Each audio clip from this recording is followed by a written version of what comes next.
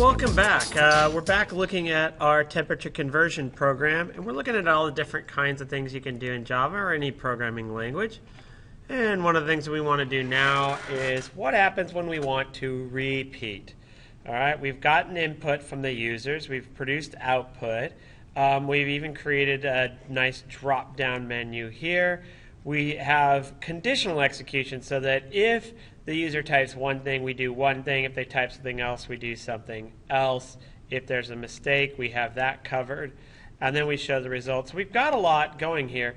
But one of the things is that there are times where you want to repeat instructions. Maybe you repeat until you get the right out or you get the right input from the user. So in other words, you're asking for their name or whatever, and they put it in the wrong format. It's called validation. Another reason why you might want to repeat is that you just need to do something a set number of times. You need to do some calculations that require multiple iterations going through and doing it. In this case, what we thought of doing is setting it up so that the user can keep entering, doing new conversions until they're done.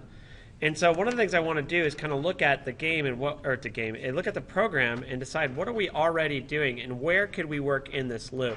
So let's just kind of review the actual dialogue. We've got our welcome message. We've asked for the name.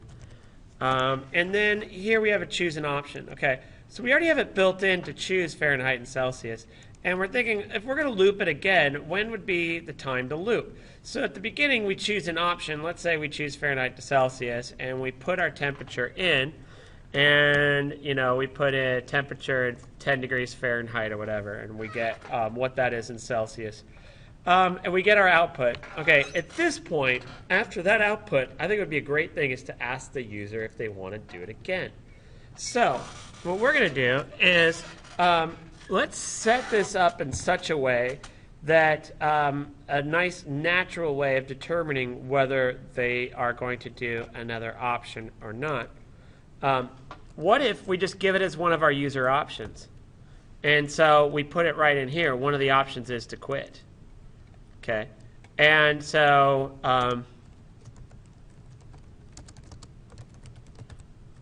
we do that as one of our options here.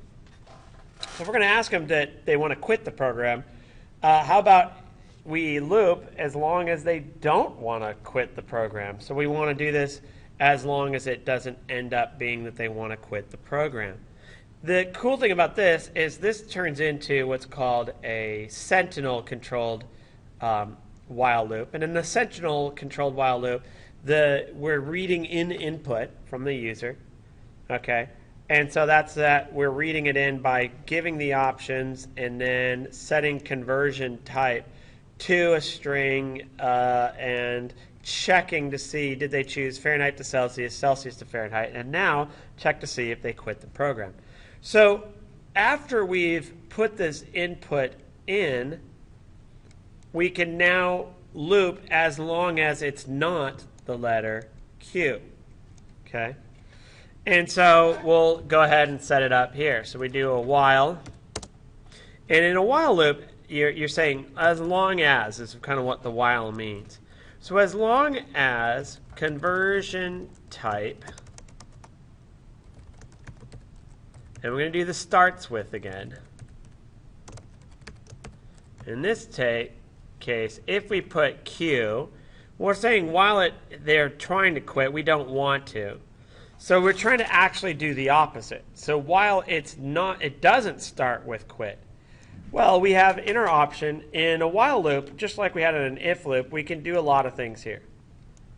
What we can do, for example, ways you can set up while loops. You could say while x, here, hold on, it's not going to like it, but we say while x is less than 100, for example, we're going to loop until x becomes 100 or greater. We use these comparison operators here, right? Well, one of the things that we're going to take advantage of is another operator, the not operator. Now, I said this in the last video, I believe. Hold on, let me get rid of that x. Is that this starts with is a Boolean method that is going to return a true or a false.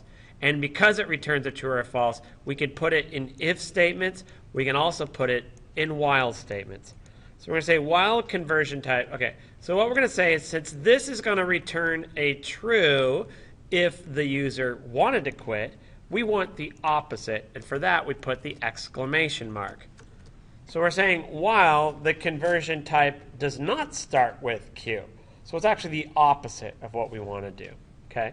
So as long as it's not starting with Q, we're going to basically loop. Put a space, do my opening curly bracket, press enter. So the question is, what do we want to loop? Whatever we put inside is what we want to loop. Well, guess what? That's all of this. Okay. So the first thing I just want to, as a general rule of thumb, if you're going to do a while loop, make sure you can get into it. So in this case, we get into it if they choose anything other than Q. Okay. So now we can go in, we can highlight all of this code, all the way down to the else, which is here. Now we have this show the results, so actually we're going to want to show the results as well. So I'm actually going to go up to here, and right-click all that, and I can cut it. Or, instead of doing it that way, I can highlight it all, click and drag. So I'll show you that. Click and drag. Of course, we want to backspace that out. This needs to be tabbed over. So now all of this needs to be tabbed over.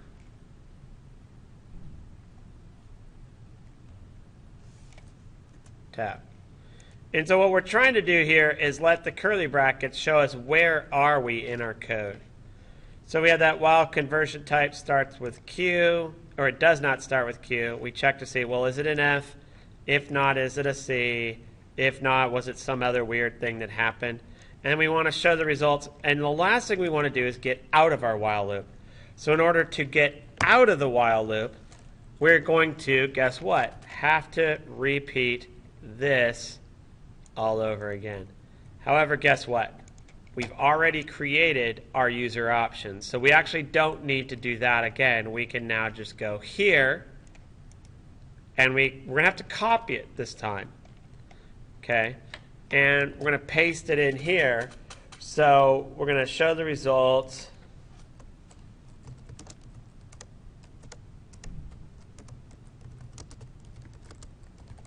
Get input.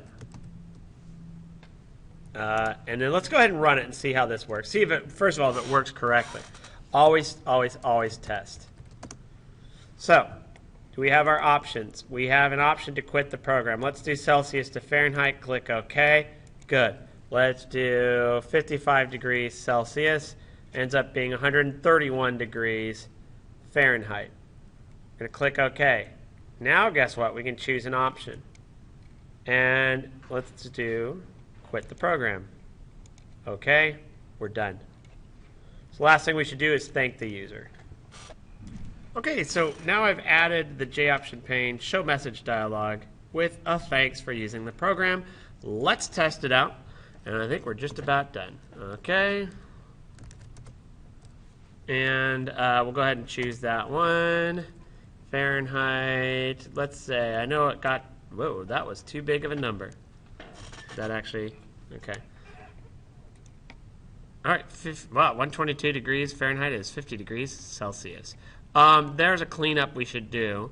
And let's go ahead and quit the program. Click OK, and it says thanks for using our program. All right, so let me just do a couple cleanups, and that is in the output and where we build this. All right, that'd be Fahrenheit. So we add that little piece there. Degrees Celsius. And then we have on here, welcome, user with a nice message here. All right, well, we'll clean that up and then run it one last time. All right, I went in, I added my message, and it's pretty much run. Let's test it one last time, and then I'll just do a quick review of the code. All right, we have a problem with that because look at how wide that is. So let me cancel this, and let's cancel that and cancel and let it do that. That's okay, console. You can go away now. Let's just do new line returns. New line here. New line here at the end of paragraphs. And we'll put a new line here. run it, test it. This is why you want to test it. And of course, there's probably a way we can set the width and do some other things. This is where you have a container, you can set the width, and I can show that in a later tutorial. Anyways, you're going to want to clean that up at some point. You can figure that out. And let's go ahead and do one of each. 75 is okay. Let's do Celsius to Fahrenheit. And this time we'll do 0. It should be 32. Great. And then finally, let's go ahead and quit the program. Click OK. Thanks for using our program. And we're done. So let's take a look at the code, and let's look real carefully at what we just did. We added to the user options, quit the program. We then show those options to the user and capture it with conversion type. So this becomes what's called the Sentinel variable. And so this variable is what we're looking for in the while loop. And since starts with Q, produces true or false, we want to get the negative of that. So it's the opposite. By putting this, we're saying basically while conversion type does not start with Q. And then everything inside of this curly bracket will be what's looped. And so it begins there, and if we scroll down, you will see how it's highlighted down here? That's where it ends. Anyway, so this if is inside the while loop, the else if is inside the while loop, the else is inside the while loop. We show the results in the while loop because every time we do a new temperature, we want to show it. We get the input at the very end, and then that sets us up to loop again. So if the second time around they choose an option, either option, and they choose F or C, if it ends up being one of these, then we'll loop again, and we'll keep looping until it ends up starting with the letter Q, which is for quitting the program. And that is the point where we're done, in which case we go after all that and we thank the user. The other thing you should get in the habit of doing is looking at your curly brackets and counting them and making sure you're consistent with tabbing. If you notice here, everything in this public class converter, in fact, this is the very first curly bracket, everything inside of that, all the way down to here, is tabbed over at least once.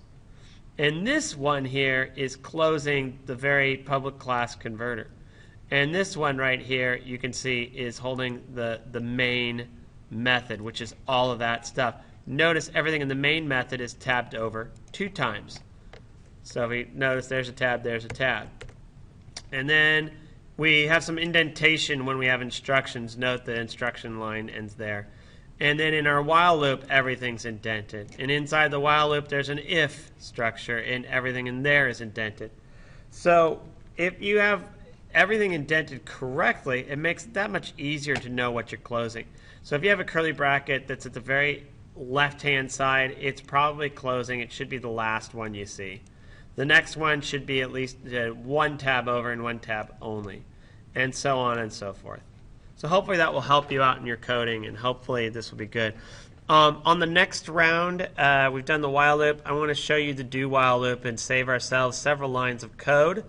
And then we need to find out what happens if they click the cancel button and basically crash the program in the middle of running. How do we deal with that? That's called exception handling, and we'll deal with that on a later video. I hope you enjoy this, and we'll see you around.